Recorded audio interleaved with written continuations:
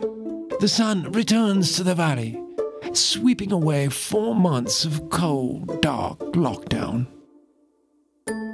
An RVer stirs. His commotion marks the beginning of spring.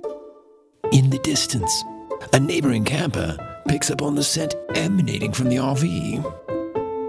Intrigued, the primitive camper emerges from his feeble polyester dome and approaches the RV with caution. The RVer notices the intruder. Showing an incredible display of hospitality, he invites the primitive camper inside to share in the feast. Amazed by the RVer's den, he questions how he too can acquire such opulent accommodations. Impressively, using only body language, the RVer explains that at Right Side Up RV, even the most primitive human can get a gently used RV that will never put him upside down.